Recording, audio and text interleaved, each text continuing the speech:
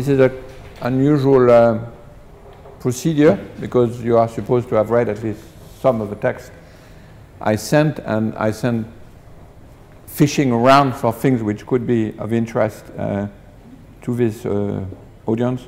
And then I got the questions, and there are many questions, and they are very difficult. Question about nature, question about philosophical question about my sort of offhand use of the word critique, which is a bit a big problem, and also about Gaia.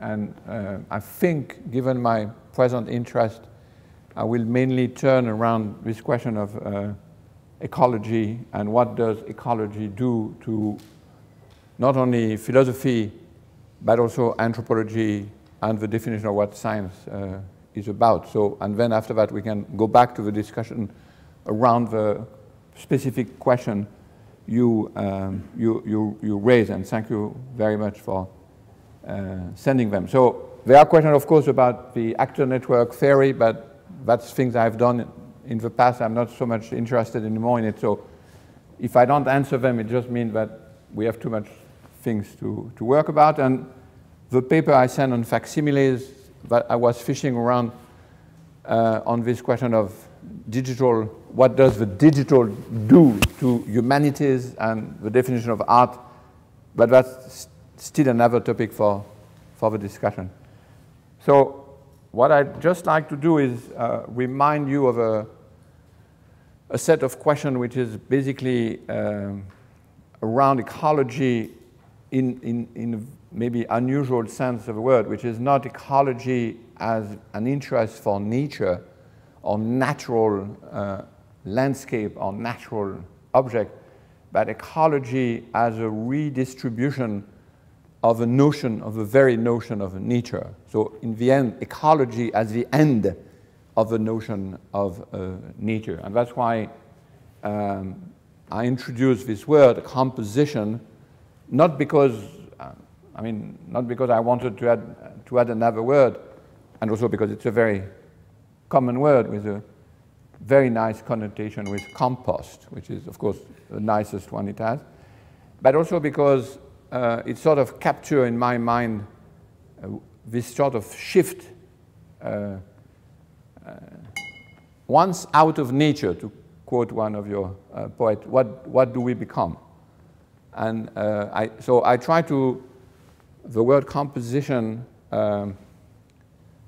frame the ecological question around not the coming back of nature, but the suspension of the notion of nature, especially the suspension of the politics of nature.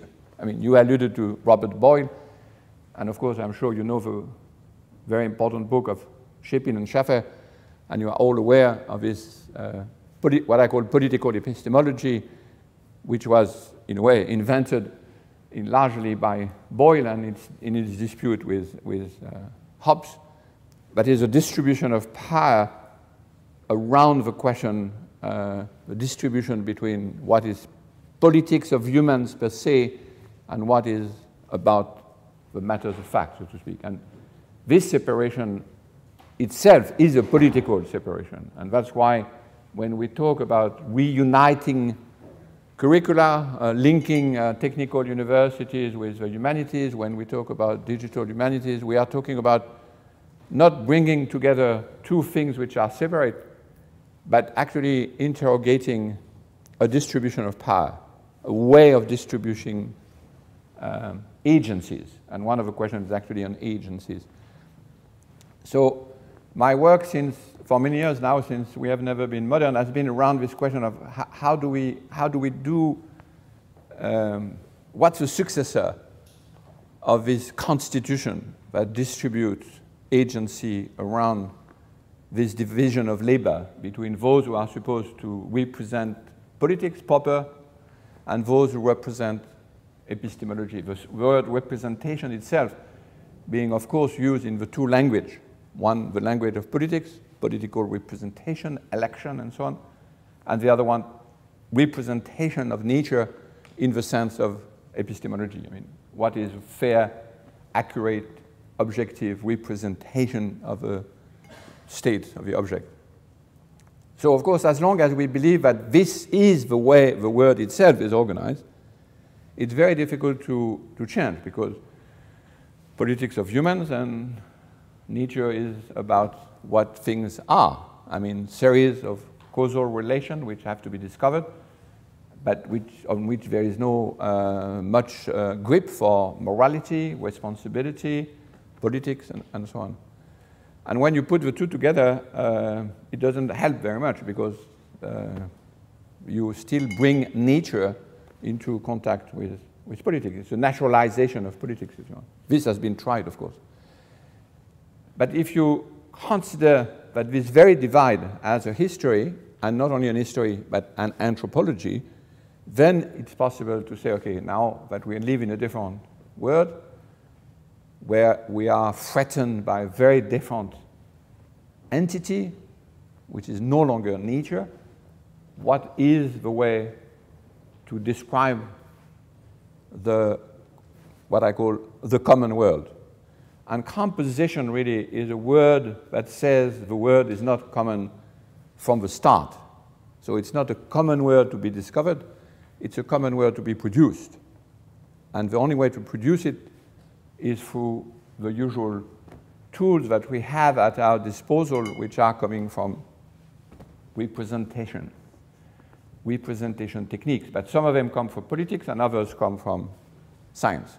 So the divide, which looks completely impossible to pass between the part of campus that deal with bacteria, chemicals, physics, machine, and the part of campus that deal with Latin and Greek and exegesis and the Bible, exegesis of the Bible, I mean, they have nowhere to talk to one another, because there is a divide between the ontological divide between the things they deal with.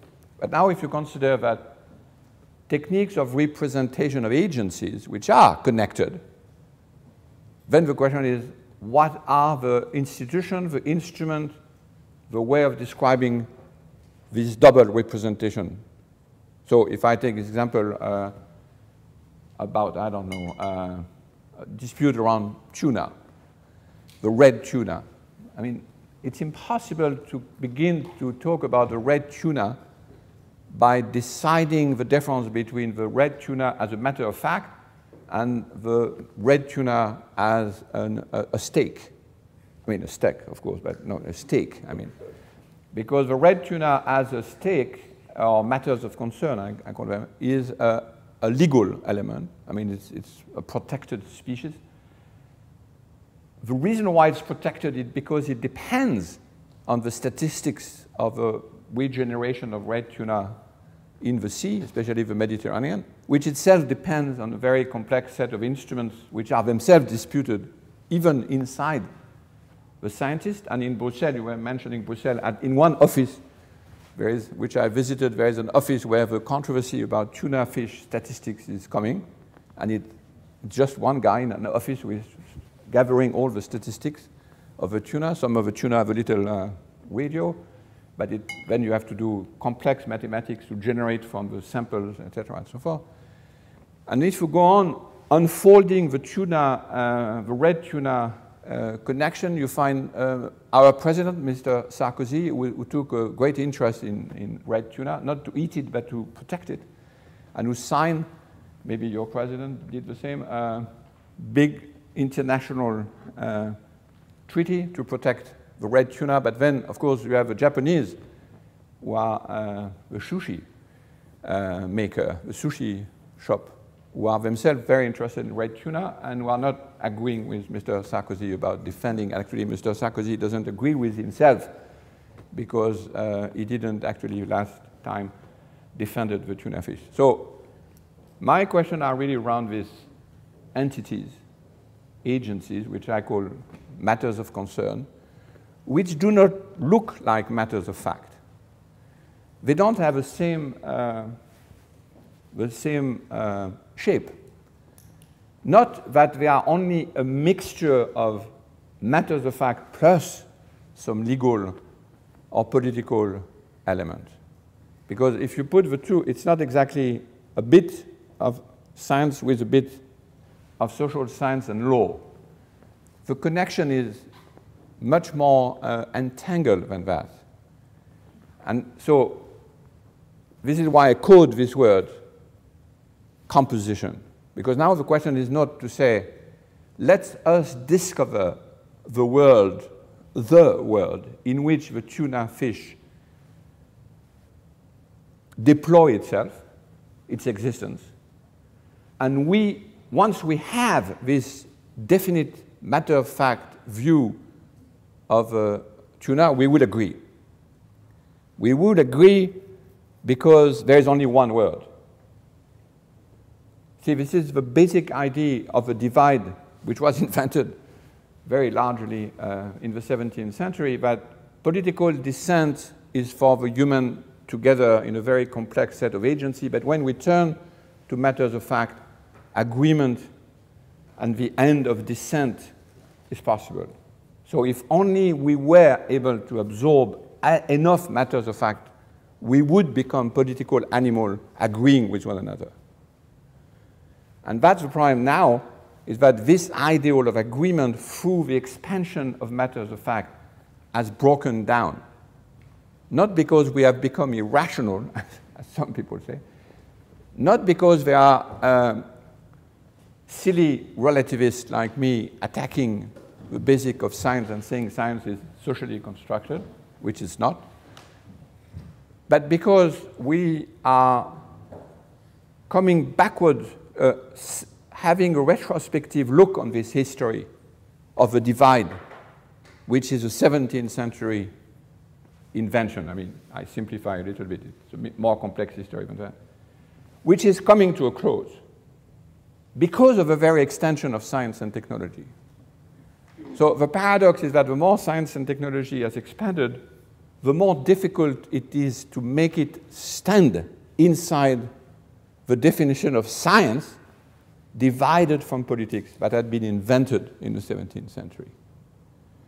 So I take the tuna fish, but of course, if I take a much bigger issue like the climate controversy, how could you imagine a world where the facts about the climate change will be accepted by everybody and make everybody change their mind? I mean, it is a change that requires 7 billion of people to modify their ways of life. There is absolutely no way that we agree on that. So the very extension, the very fact that we have expanded science and technology and the effect of science and technology to something to the size of the Earth makes completely impossible the old idea that if only we shared, let's say, a scientific worldview or a matter-of-fact definition of the word, we would agree.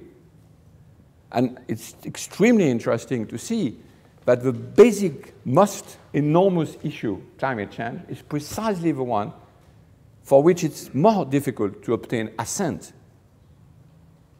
It's precisely, I mean, probably a large part of the American election would be done on this issue of the climate change, because you can, I don't know if you have seen that, but Mitt Romney was criticized in an ad by Newt Gingrich, I don't know how to pronounce his name, almost as bad as an Irish name. And the ad had two things. One, Mitt Romney spoke French, and that's very bad if you speak French. And the second one is that he had said something that climate global change was real. That's almost as bad as speaking French. Associated in Rick Perry's mind, in Newt Gingrich's mind, to socialism. So if you speak French, it means you're already a socialist.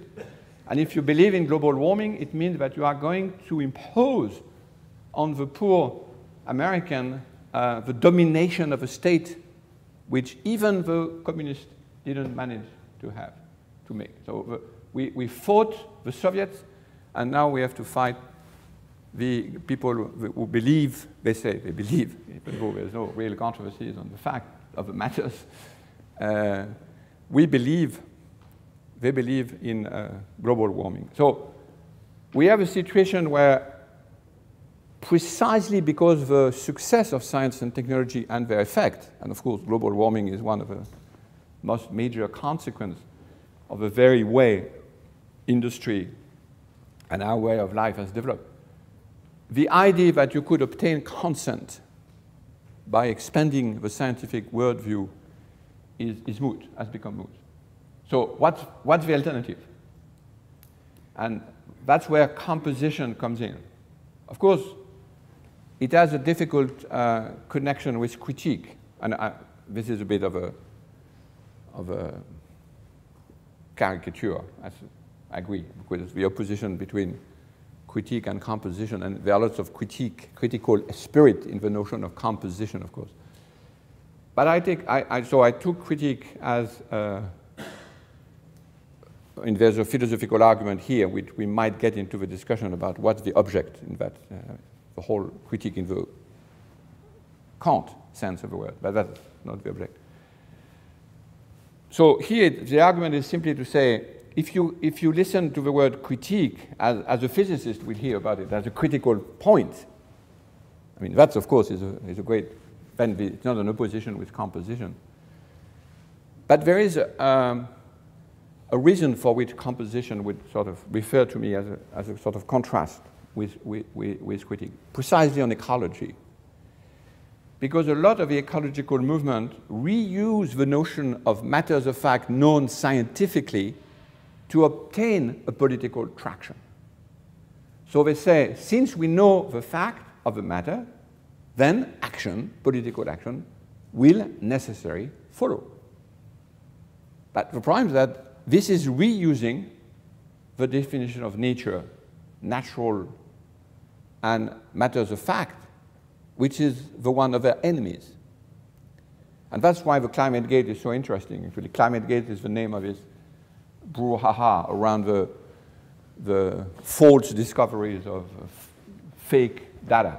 And there is no fake data, but people suddenly discovered that scientists exchange emails. And that was a big surprise to everybody, because science is supposed to speak without any voice. I mean, no one is supposed to do the work, it just speaks, nature speaks. So the idea that it was actually scientists speaking, exchanging email, and doing the good work of any scientist, that is, this data is not very clean, this one is cleaner, so can we shift it and we will have some consequence? And I mean, this all cooking in the good sense of the word, I mean, French sense of cooking, not in the was considered by the positivist enemy as a proof that it was a fake. It's very interesting to see the conflict of the epistemology. It's fascinating for a philosopher of science to see a whole epistemological paradigm coming to its end, so to speak. The defense of science through epistemological means, in my view, came to an end with the climate gate, because it was impossible to defend this practice of science with the usual argument that bumping on the table and the fact of the matter speak for themselves, because that's the argument of the enemy of the climato-skeptics, as they are called. So to show you where the things where composition goes, just a small anecdote, and then we can answer the discussion. And I still need to introduce this character called Gaia. I was at a meeting with people from the industry specialized in ecological mitigation in their own companies. And I was with a very good climatologist from the Collège de France. And I was very surprised because one of the industry person in charge of développement durable, sustainable development, asked a question which is not in the French tone of respect for science. He says, but monsieur, why would we believe you more than the climato-skeptics? So he asked a climatologist after his presentation that there was no controversy about the climate. I mean, there are also controversy inside, but there is no basic controversy about it. So this man was an industry person, and he asked a question as if it was a question of belief. And say, why would we believe? And the scientist from the Collège de France was a bit shocked. Because in France, we are not supposed to ask another professor from the Collège de France in terms of belief. I mean, this is not supposed.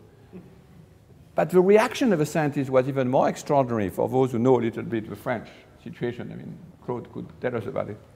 Because what he said was, he didn't start again on the blackboard. He says, if you don't believe, if you are not confident in the institution of science, this is very serious. So he appeals to the confidence in the institution of science. And I didn't want to embarrass him because we were on the same side and then after that. But then I asked him, when did you ever ask from the public a respect, a confidence in the institution of science? Who has ever linked science to an institution? Of course, a president of a university knows that there is a connection. A dean of research knows that there is, a scientist knows that there is a connection. But you can read most of the philosophy of science, most of epistemology, without ever having a confidence in the institution of science as one of the elements of the certainty of the matters of concern. You never hear about that. Actually, historians of science and science studies and people in science communication are the ones who did the job. And we were criticized. I told him very nicely, actually, some physicists are accusing us of relativism for doing exactly that, showing that we have to have confidence in the institution of science for certainty to be produced. And we were considered as relativists and really bad guys, which had to be really expelled from the university. And suddenly, now that you are attacked by positivists, you turn to us and ask for help. The institution of science has now to be foregrounded. Now, how do you do that? How do you foreground the institution of science at a time when the notion of an institution to be respected is probably the worst time in history? I mean, think of the Catholic Church, here especially in England, in Ireland. Think of a political institution. Think of a bank as an institution. I mean, none of that are too, it's not a good time for talking about respect of institution. And yet it's just the moment when the institution of science has to be respected again. But the problem is that you have to reinvent entirely what it is to respect the institution again. Because that means that you don't defend science with the same tools as you did when you could say the discussion is closed because now undisputable matters of fact have been discovered, which is the great Boyle sort of trope. So this is where composition comes in, because that means that the common word is not prematurely unified by an appeal to nature of matters of fact. And if there is no premature unification of a common word, then it means it has to be composed. It has to be composed, I mean, tuna fish per tuna fish, if I can say that. It's not a word of nature where the unification would be made, the discovery of which would reflect into political consent. That's where the tools from the two representations, the one from science and the one from politics, have to come together. And that's a large part of what I mean by composition. That's why we are so interested in mapping controversies. That's why the whole question of the media is, of course, communication of science is important. So to finish, all of that, of course, will never be visible. I mean, there would be no hope of making this a world made of matters of concern visible without this very interesting change into the definition of what the Earth itself is, which is coded for me around these two words, the one which is the Anthropocene, which is an extraordinary term invented by very serious geologists to name not the era, but the period in which we now are, as you know, even though they actually might not vote for it in Brisbane in 2012. There is a small dispute about that. They might decide not to vote for the Anthropocene as a name, because this name is too amazingly mixed to say that the anthropos, the human in mass, en masse, are actually the main geological force on the Earth, a force greater than the volcanoes and even the plate tectonics, would be such a transformation of the paradigm on which we have lived since the 17th century. But I'm told they might just say this is too political, we don't want to use the word. But the word is everywhere now. Anthropocene was even on the Economist's first page a few months ago. And the other one is Gaia. Now, Lovelock, I don't know, I'm sure you're familiar with Lovelock. He lives on the other side of the sea. Well, yeah, I mean, about. And it's a very interesting character because it's precisely like Anthropocene. It's one of its mixed character which sort of says once out of nature. We are out of nature. We are in something different. And this difference is, of course, has to be studied by many different types of people, of course. I mean, artists and political philosopher, moralists, all sorts of people can be, and of course the scientists, brought in to try to understand what is exactly this definition of nature which is no longer natural. Because the Anthropocene is a bit like a Möbius strip. I mean, the Gaia is a bit like a Möbius strip. We are in it, obviously, but she or it, depending on your anthropomorphism of Gaia, is also what is in us. I mean, after all, the work, Lovelock's, one of Lovelock's books is The Revenge of Gaia, because it's a simple-minded metaphor. But we know, we all know, that when you use a metaphor, it's quite important.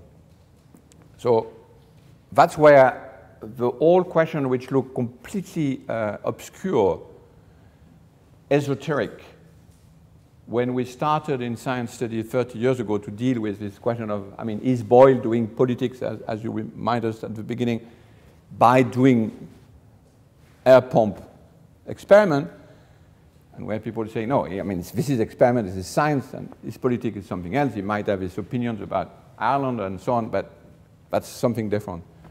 And when we say, no, no, it's not something different, it's the same thing, distributing agency between those who do things one way, matters of fact, and those who do things one way, and God doing something else. And this distribution of agency is what anthropology of science, cosmology, cosmopolitics is about. But this was a small issue when we were doing this in the 70s. I mean, a very small, obscure issue in science studies. Now that this question of Gaia comes in, and this mixture, I mean, is it a fringe scientific concept? Yes, partly.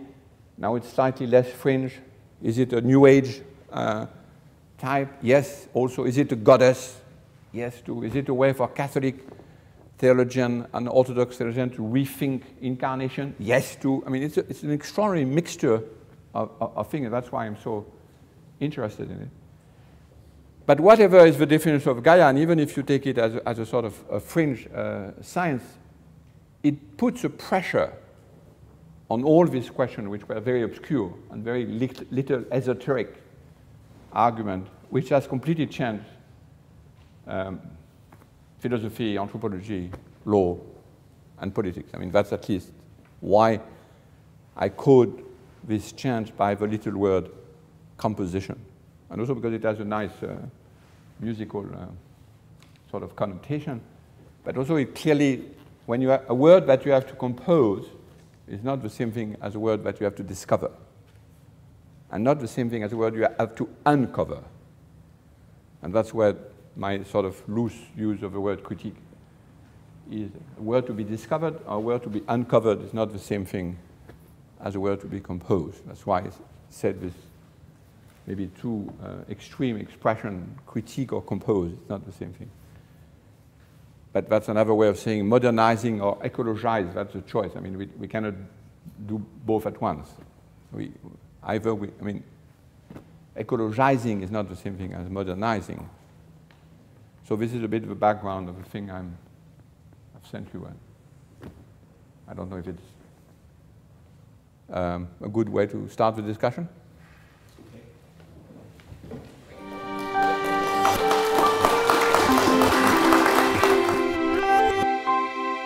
But I thought as I was hearing you today that I wanted to ask the question, is what you're pointing to really an extension of an old 19th century problematic of a divide and a cleavage between the increasing socialization of our existence, of our social and economic system, and the tension between that increased socialization and its fragmentary, individualized forms of control and direction.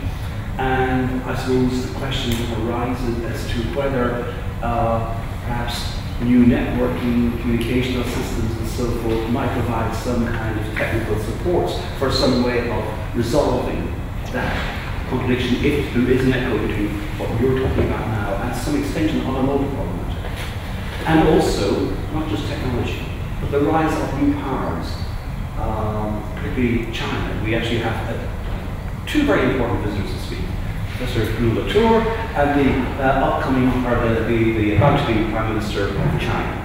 So you're you're coming to our making a connection here in my own mind, because just this morning on Irish radio, where we would not be known in Ireland for journalism that is very strongly intercultural and attentive to culture. There was a very interesting piece on this morning's program where this philosopher, who does intercultural studies and has worked in China, was trying to explain how China is a very, very different worldview and conception of human rights vis-a-vis the Western one. It's the first time I've ever heard this in the media. I've read about this in more specialized kind of areas of journalism. But I just wonder whether, differing powers as well, there is a shift of power away from the West, which is more marked by that individualism. And whether, between the technologies of the networks and then shifting geopolitics, there might be ways that may be complementary to the Gaia that you're pointing to, the Gaia approach perspective that you're pointing to. Thank you. I will answer them in the opposite order. Of course, in addition to what I said, the fact that we are not the only powerful modernizer on the planet makes a big, big, big difference. The fact that we are being modernized by China and that we are modernized in part by India and so on makes a complete difference to where our definition of modernizing. The best author on this question is Peter Sloterdijk, and he always said that we love globalization when we were the globalizing power. Now that we are globalized, we think globalizing is not that great. And the French talk about cultural exception. Everyone has now exception. We try to have exception. Before we were the globalizing. So it's a huge, huge shift. But that's also a great chance, because the reason why, in my view, we are beginning to do an anthropology of the modern is precisely because of what you mentioned. We are no longer the big guys around. And that's a great chance. We finally can begin to think differently about what has happened to us, because we don't, in a good Hegelian sense, we are no longer too powerful. The second question is really interesting because a large part, technically, a large part of the ability to build, again, a respect, what I call a respect in the institution and not in the matters of fact themselves, depend on these techniques of representation allowed by the digital in very large sense. This is why we should collaborate at some point in this mapping controversy project, which is one way. If you cannot divide the world anymore in matters of fact and politics, how do you map the connection? How do you build instruments to follow matters of concern, to use my word coding for matters of fact? And so in a way, the digital tools, the network key tool is a very powerful, I mean, without exaggerating the hope, but a powerful new tool, including in journalism, of course, to restore some sense of community. And I'm a great fan of Walter Lippmann's argument about the phantom public and a way of making the phantom public sort of appear. He thought it was the newspaper, but now, of course, it's not the newspaper. It's all these new tools that we are trying to develop. Now, on the third point, is it the 19th century? I think it's much more the 16th century. And there's a very interesting book by Toulmin, who was a philosopher of science, who died a few years back, a book which I have discovered quite recently, called Cosmopolitics.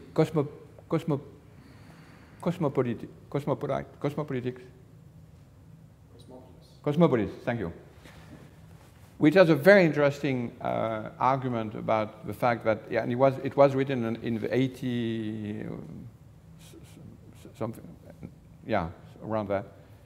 And he was already mentioning that the big shift is a turn back to the 16th century, before the scientific revolution, which he called a scientific counter-revolution. Very interesting argument about the spread of time. And it's clear that it now, if you read the 16th century literature, you feel a lot of sympathy. The red tuna connection will have a lot, will be more comfortable in the 16th century atmosphere, if I could say that, than in the 19th century and certainly in the 20th century atmosphere. In other words, the 20th century is further, seem much, much, much further than the 16th century in this argument. I mean, I'm exaggerating a bit, but Cosmopolis is a very interesting work on that. But you're right on China. I mean, it changed a lot of things. Great relief, we are no longer the big guys, so we can think again. And now they have stopped thinking. They have stopped thinking, but that's their problem, it's not ours. Too bad for them. Okay, are there any more questions for Mr. Latour? David? Yeah, I'd like to ask, you think that I'm asking this from the ecolo-positivist wing of the argument, possibly. Okay. That might not be right, I'm not sure. But reading you about, specifically on this question of ecology being the end of nature, I mean, I'm sure that there's an element of provocation in that formulation, but there's much more than that as well. And it seems to me, reading you, that much of your argument is about the fact that we face ecological crisis. You espouse that, it seems to me that you espouse that and that you see that as a huge part of the picture today.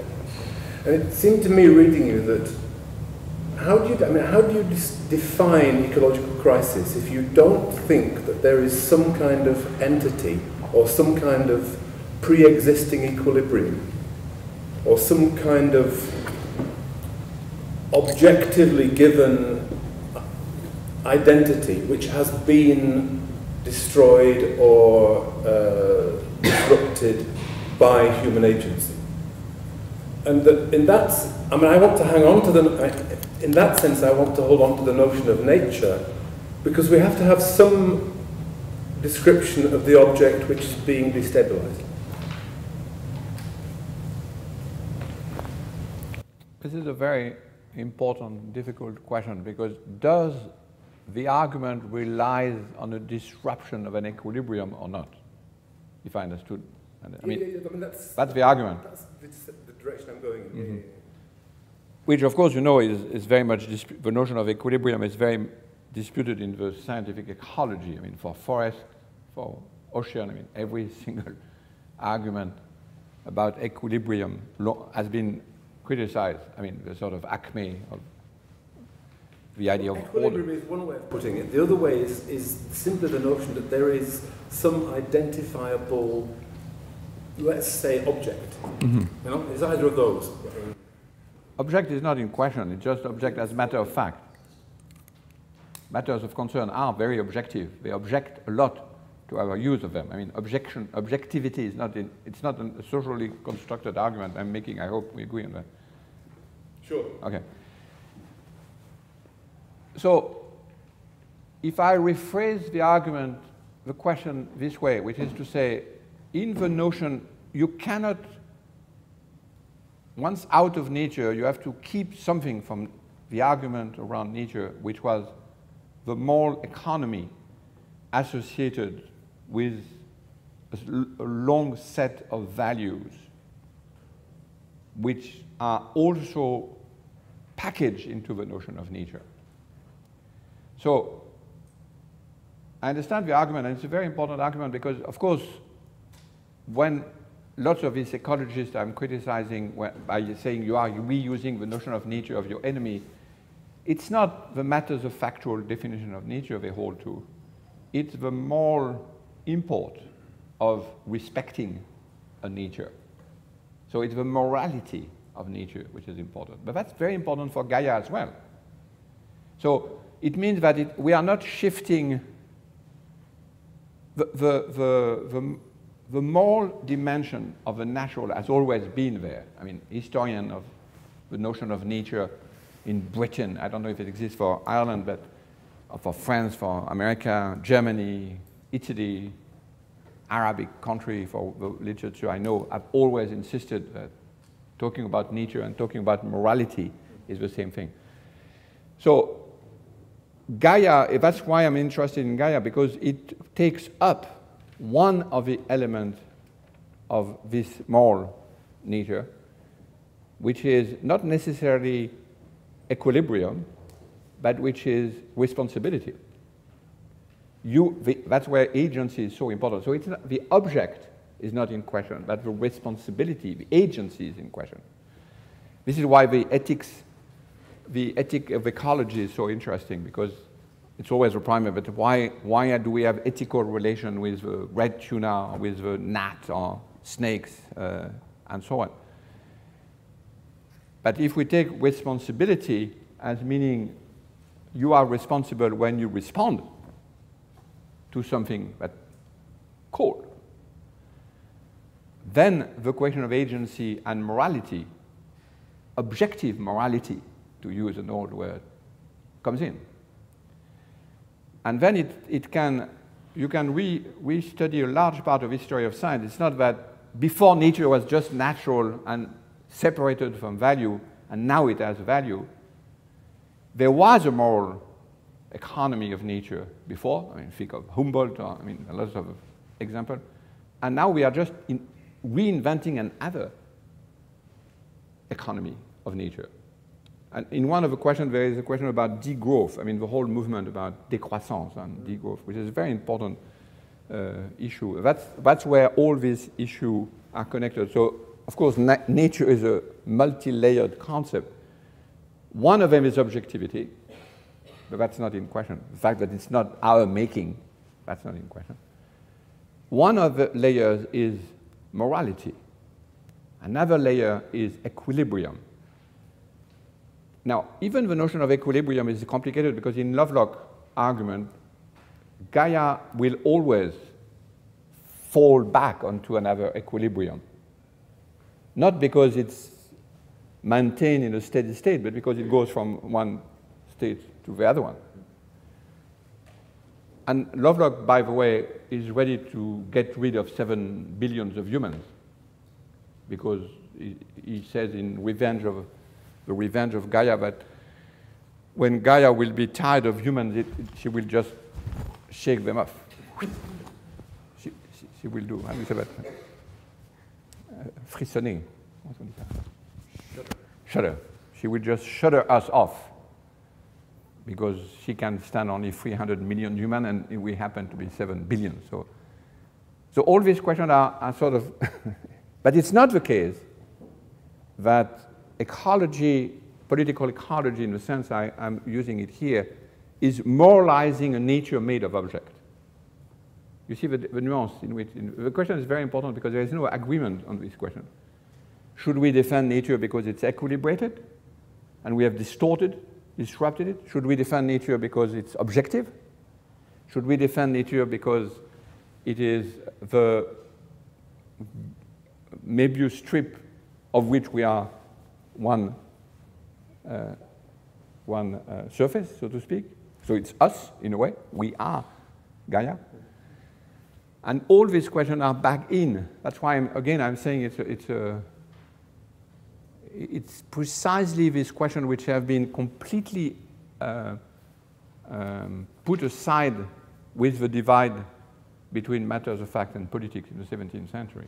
This is why the constitution of the modern has just, we have stopped discussing this, except in the most silly way, by saying, why would we suddenly take care of a moral responsibility for the tuna fish? But if you say, wait, we always were in a moral economy of nature. To be a matter of fact is a moral economy. It was invented by Boyle, your Boyle, to end a situation of civil war, to put an end to the ludists and all these guys who were thinking of nature was moving, doing all sorts of things and having agencies everywhere. Precisely to end the 16th century. And now we are back in a question where the multiplicity of agency raise again the specter of political dissent. Because we know that most of the dispute which we are going to have soon will be about water, air, fish, corn, climate, all sorts of things like that. Does that approach? Thank you. It's a very important question because it's, of course, the one on which there is absolutely no agreement, even not that much discussion among the ecologists. Because either they believe equilibrium is a sort of fact, a matter of fact, which is, of course, highly disputed among their own discipline, but also because the moral message of the notion of an objective nature is not actually taken up. So they just say, well, let's not moralizing this question. You cannot not moralizing this question because there is no other way. Agencies implies responsibility. The mystery is how we come to have stopped responding to the calls of agencies. And we know when this happened with Kant. There's an amazing passage in the Kant critique when he says that we should actually, when there is ocean, I'm sure you know this text, when there is the fury of water, the ocean and clouds and storms, etc., the moral being in us is the one that shuts his ear, close his eyes, and get into a sort of silent, this is the faculty of judgment, and stop listening to nature. Then morality appears. I mean, when you read this text, now you begin to understand that the great mystery of morality, and this is actually one of the questions which was raised, is not that how come that we can't feel morality about tuna fish, but through what extraordinary circumstances have we stopped? Sometimes in the 18th century, but it's a long history, not to hear the calls of those. And what does it mean to be responsible if you don't respond? To be responsible is to respond. And to respond to what? To a call. And the call is the call of these agencies. So I think it's much better to have a discussion about morality straight on, instead of saying, well, no, I'm just talking about science, so let's do a value-free discussion. I mean, that's one of the distinction between the two is precisely what has completely disappeared with this question. And that's always the case. Sorry, I was a bit too long. I was just going to say, Pat, in a minute, I just want to keep it on that discussion because there is probably that still a lot to be said about nature out there. And as we have NGOs and environmentalists and all kinds who still battle for that. Brian, can I ask you, because you had a comment, and maybe you want to make other comments, but you did have a question, this concept of recomposition that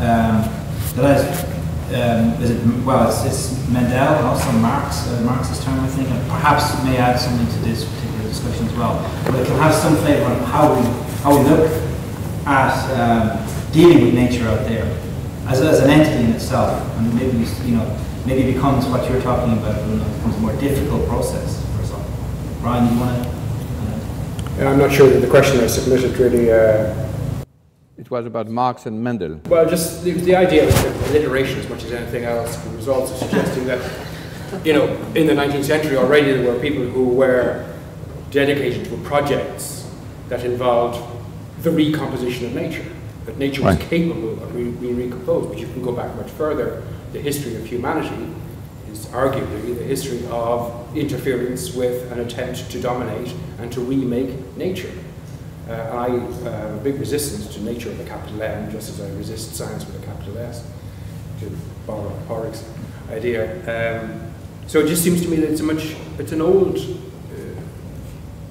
idea, and it's part of the continuity of human development, that we aspire in different ways, as genetic engineers, for example, do, as Craig Venter does, to make nature. Nature is an object on which we exercise our powers and which we are in a struggle. It's not something out there, and it hasn't been probably for 150, 200 years in any real way. But that's a slightly different argument, I think. The artificiality of the world in which we live is a very old anthropological element from probably a million years, depending on where you put technology as beginning to diverge from biological evolution. Even to phrase this artificiality into man acting on nature is a very modernist way of phrasing the evolution. And of course, you are alluding to Engels and dialectic of nature. So if you want to say that the separation between nature and society and the action of human has never been extant, this is, of course, because we have never been modern. So we never lived in this divide. It would be impossible. I mean, it would mean there is no entity able to live in the modernist constitution.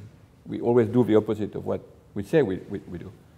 And of course, dialectics, the whole 19th century interpretation of Kant is precisely to say, no, this table is full of subjectivity which has framed and incarnated itself into the table so that there is as much agency and spirit in this table as in my, in my mind, plus a few dialectic turn of history. But precisely the dialectic keeps using the two poles of subject, object as the thing that makes the thing turn. And that's where the word composition again tries to enter into a different route, so to speak, and not so much interested in object and subject, where the idea even, it's a very strange idea of artificiality, to conceive artificiality as a consequence of an action of a subject on an object. There are lots of other ways of dealing with artificiality.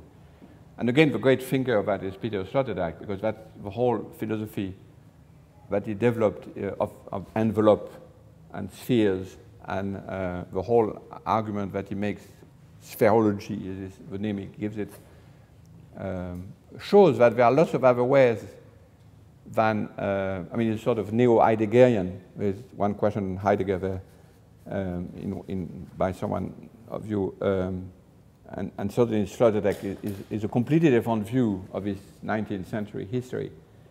So if the general argument is that artificiality has been our way of living for now 1 million years, yes. Now, if the question is, how do we interpret artificiality? Then there is a divide between dialectic, even though it was doing a lot of things, and the sort of line which would be Sloterdijk and my stuff, so to speak, composition. Because there is no trace of a subject-object dichotomy there. It's much more anthropological. It's a distribution of agency, each of it with its own sort of brief.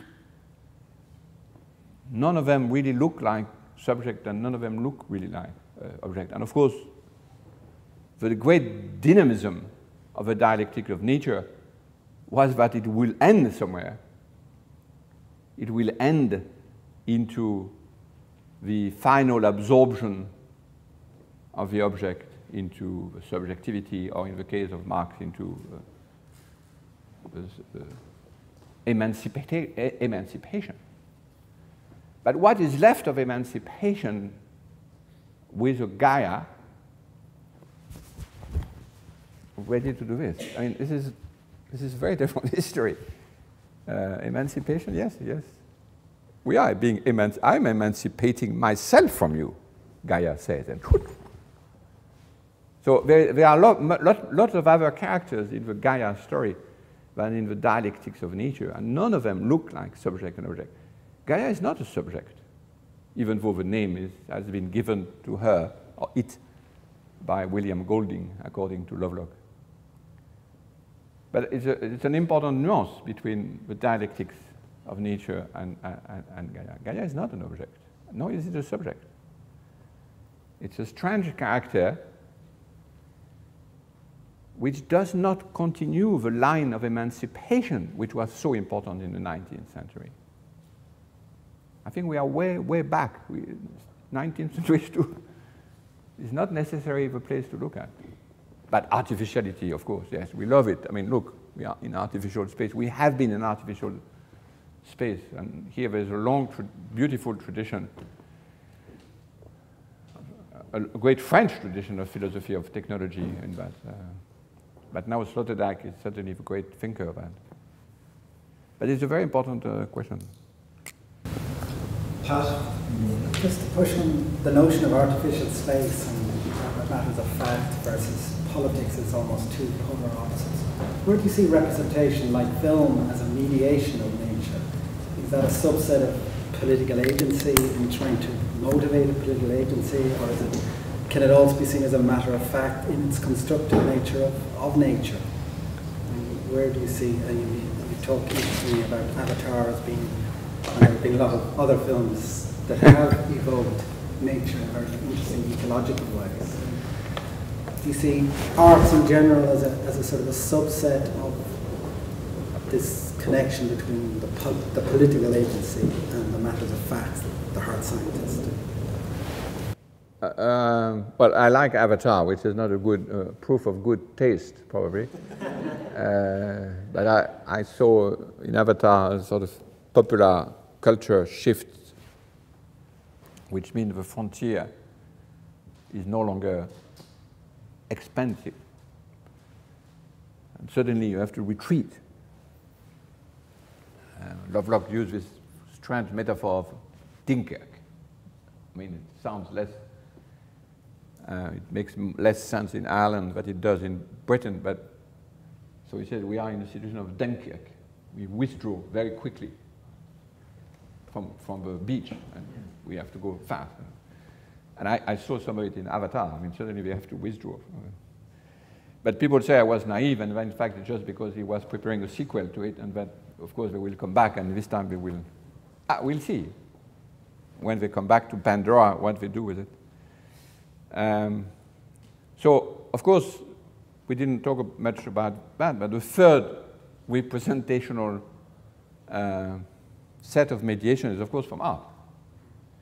And there is no case where This is why I built this little program in my School of Political Arts, because there's no case where this sort of question we are addressing here, like the morality of nature, cannot be handled without a third level of representation, which is the art. Film being, of course, one of them.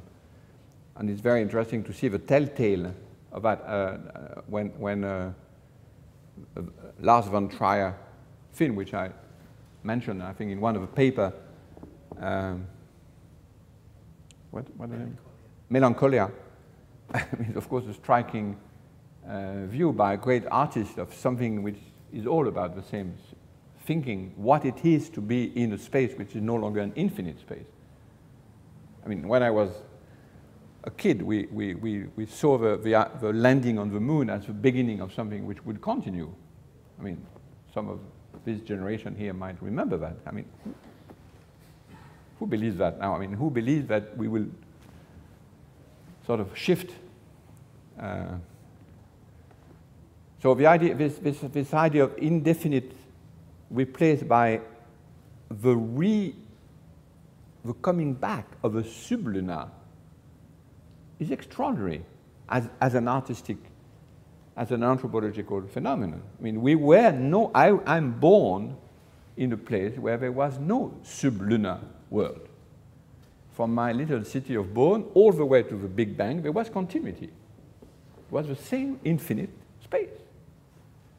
And certainly we are back again in the 16th century where the sublunar is different from the supralunar. We will not go to the moon.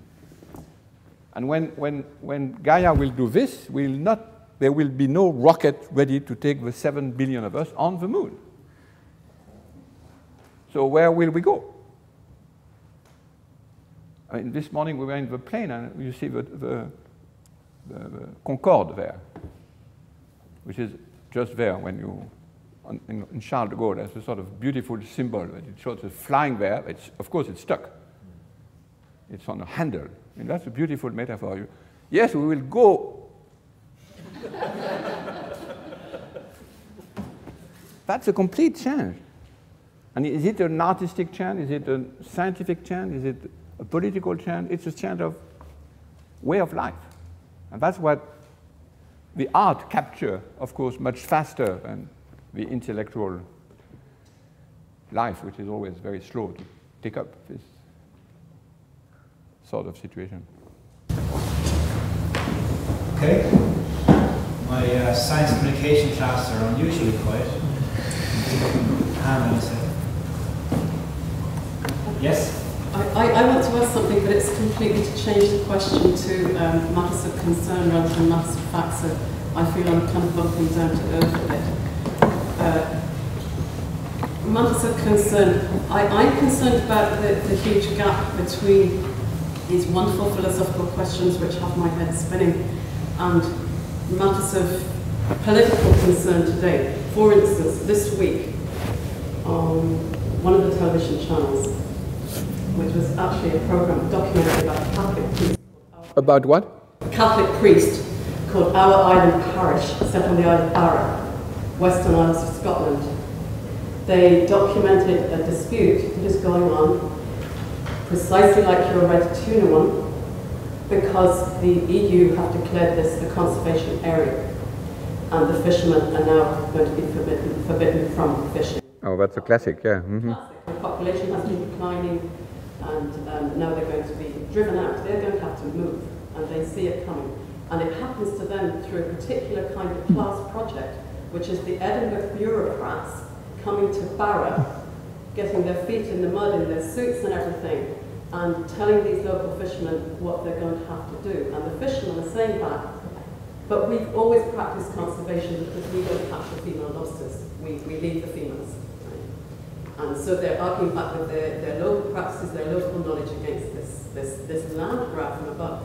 The political configuration is deepened if you know that this is one of the very few Catholic islands among a very largely fundamentalist Protestant area of the world. Right? And this is where they put their conservation area. The same has actually happened in Northwest Mayo in Ireland recently. Interesting. You know, so how can you help us get some purchase on these without falling back into all things I like falling? Without what? Without falling back into issues of local knowledge versus scientific knowledge, which is where I personally tend to go.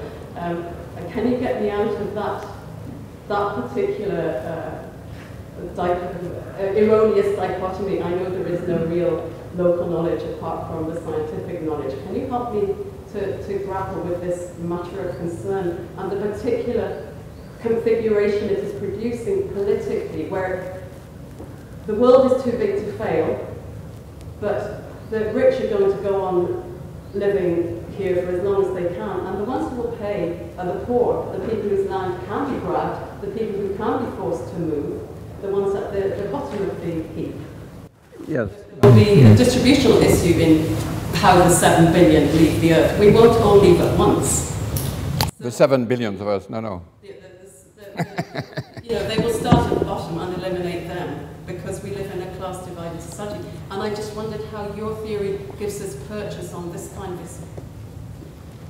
Lovelock actually mentioned that the problem with Gaia will not know that she has to eliminate the American first, because they are the one who are, and not of course the Indian who are doing almost, I mean, the Indian are changing quite fast, but this is a very interesting controversy, the mapping of a controversy where, if I understood, the fact that they are Catholic plays a role in the, right? Yes, yes. It would have been impossible, for instance, to create a conservation area on Skye or Lewis, one of the predominantly Protestant islands. It's inconceivable. But the question was on local knowledge, and the problem that, I mean, I'm not sure if it gives a traction on what you say, but the scientific knowledge is a local knowledge.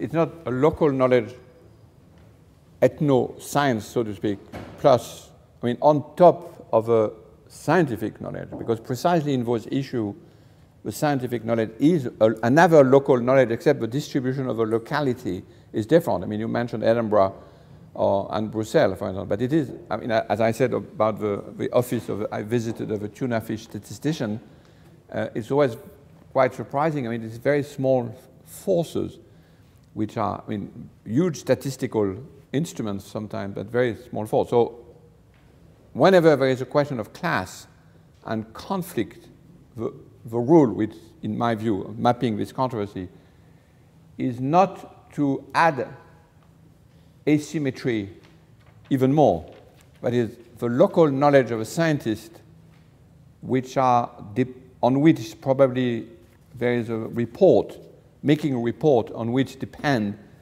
the decision, the rubber stamping of some bureaucrat, as you said, in Edinburgh, should not be exaggerated. It's a small, local set of tools. That's what I mean by matters of concern. It's the same matter of fact, I mean, it's objective, except it's now instrumented. The instruments are foregrounded, and the locality is foregrounded. The small, quite limited resources instrument is visible. So it means that when you now pit the local knowledge and the other local knowledge, the asymmetry is not that great.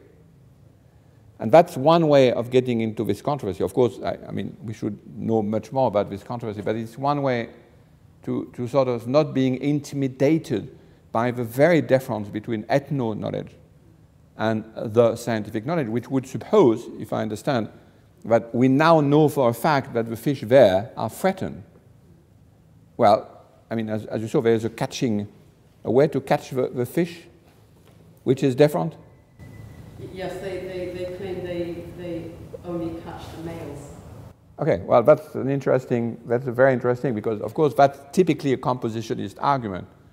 Okay, now let's settle down. This is a diplomatic argument, which could be staged now, and it could be simulated. This is what we do with our students, mapping controversy. Now, how do you simulate the dispute? What would make the bureaucrat from Edinburgh accept that Catholic fishermen keep their traditional way on the condition that there is a verifiable way of catching only male? And of course now the discussion has shifted. It's not science against ethno-science. There is no question of science there. It's a question of building a common word. Is it possible to have Catholic... Which fish is this? Lobsters. Oh, sorry. I'm sorry. Lobsters. Lobsters. Is it easy to recognize a male from a female? Lobster? They can, yes. You're getting into dangerous territory. Is it different? Is it really different? Well, no, they catch them they catch the lobsters in a cage, and essentially the males they keep and the females they throw back. So they're alive when they lift them out of the water. Yeah, but how do they recognize them? Oh, sorry, how do they know? Sorry, I don't know that. But they do know. They probably the lobster. Maybe it's the eggs. Ah, the eggs. Okay. So here it would become, that's exactly what means composition is. Thank you very much for your question, because it means now that the politic is not to say, okay, we know from the science that, and then we draw a conclusion, which of course are usually impossible to draw whenever there is a question like taking people out of their island. Even if the science is right, they'll say, yes, the science is right, but we don't want to move. And there is no way nowadays to stop a discussion just by saying we have a matter of fact, the famous undisputable matters of fact. I say the matters of fact are undisputable, but we keep disputing. But that's what is new. But it becomes now very interesting to imagine the trajectory. And that's exactly what we try to do in this double major you were talking before. Someone who has double, what is the way, I'm just imagining here, to make the separation between male and female lobsters observable to the satisfaction of Brussels. So it's a completely different ball game now. The question is, okay, yes, there is a legitimate, absolutely legitimate argument about maintaining your way of life. Now, of course, the Catholic Protestant here, I mean, probably more difficult, but it would be quite interesting. What would be the ritual for lobsters? I mean, you can imagine all sort of things.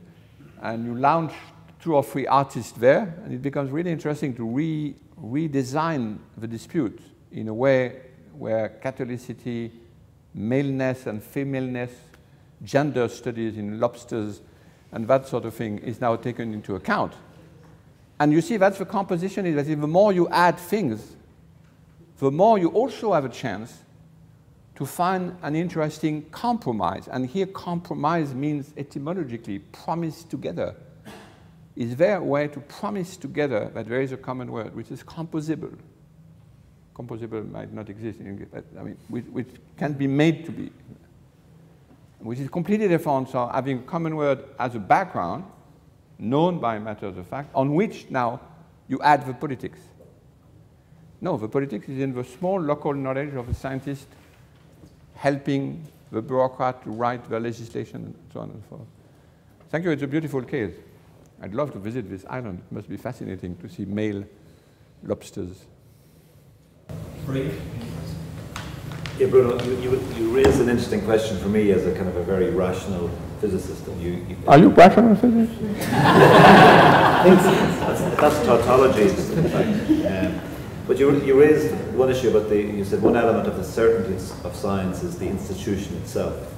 I think I started thinking about this in terms of the structure and processes of science, and the validation that comes from that is extremely important.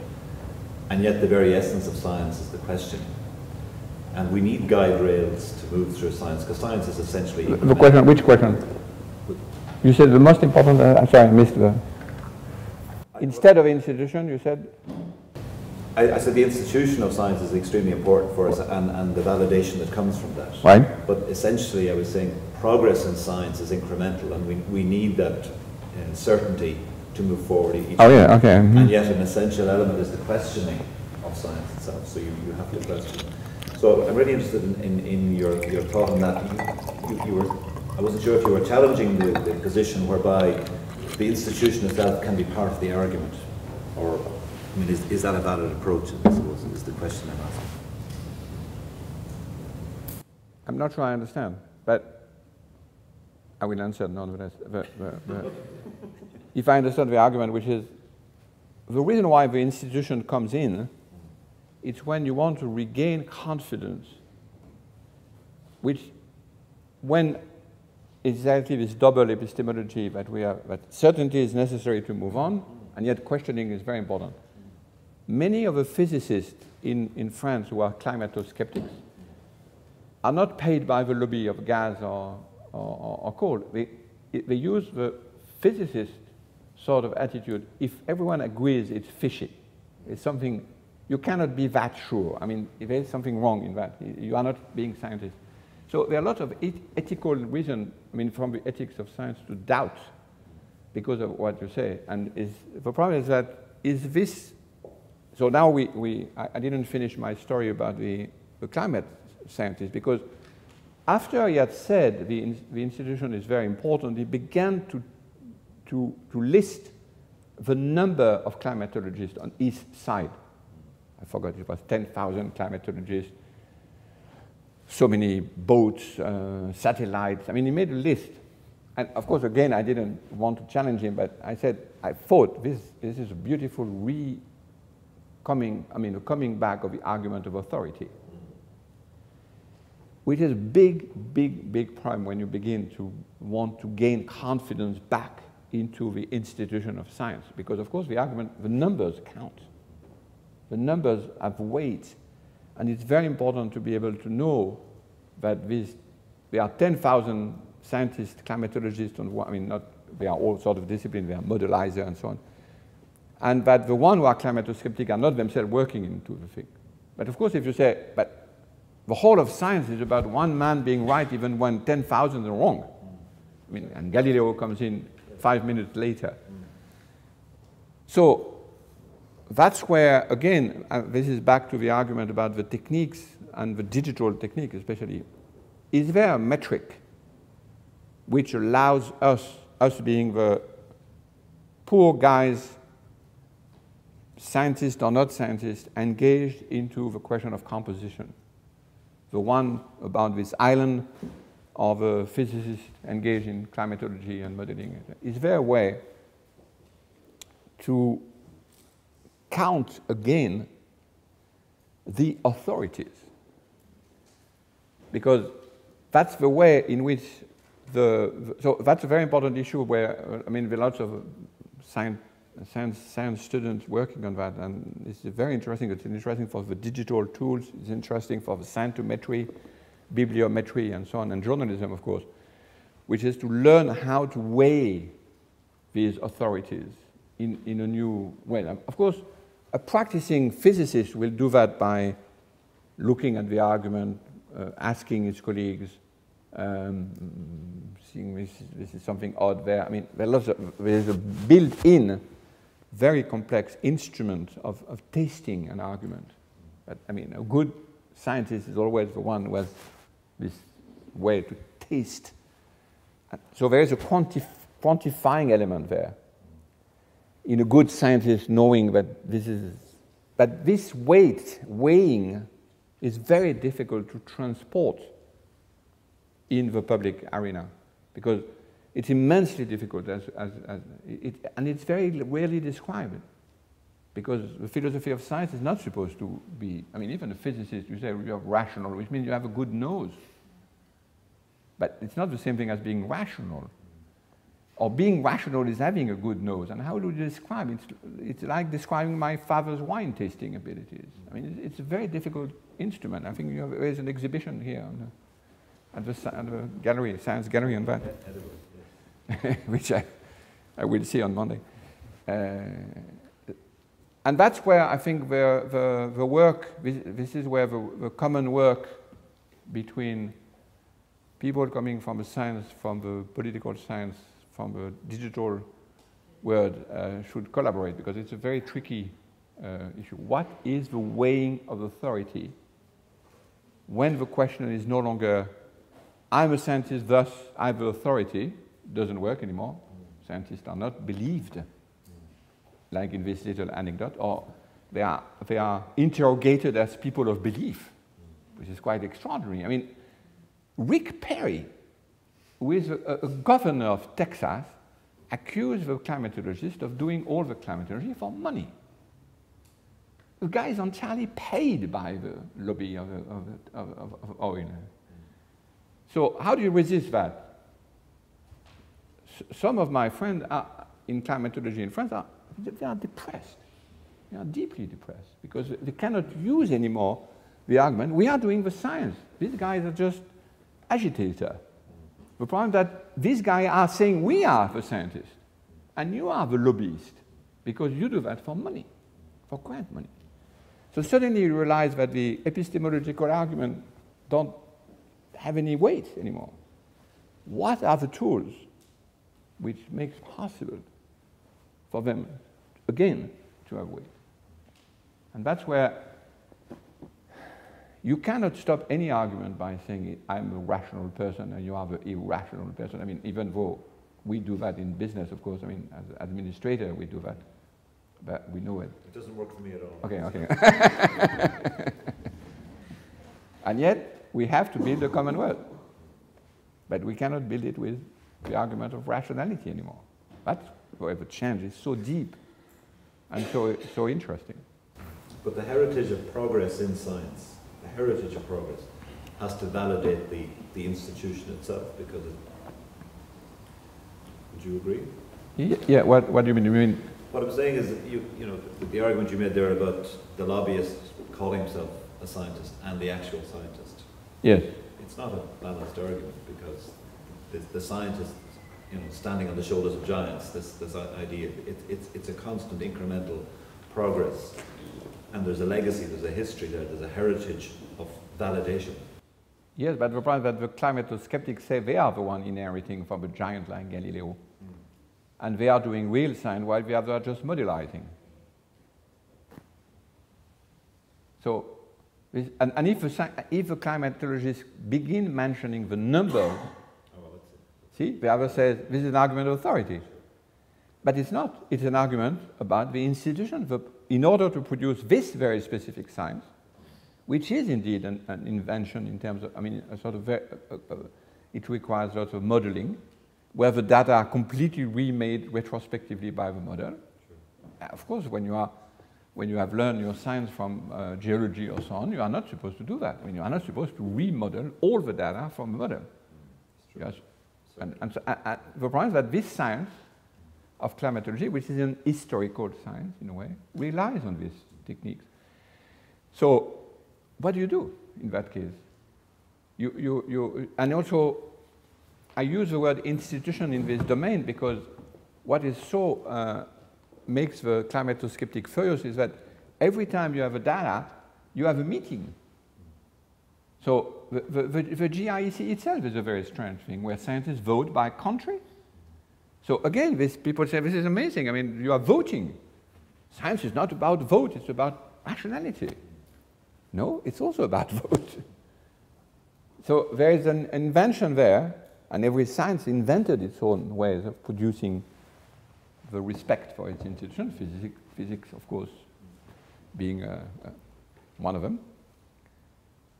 But now we are stuck because the climatologists are attacked by people who are using all the argument of epistemology. So we can say, yes, it's imbalanced, but they say, no, you should balance the argument. So whenever there is a climatologist, you have to have your climato-skeptics. That would be balanced. And they say, no, this is not balanced. There is no dispute. And again, the election of America are going to be partially about this issue, which is absolutely mind-blowing.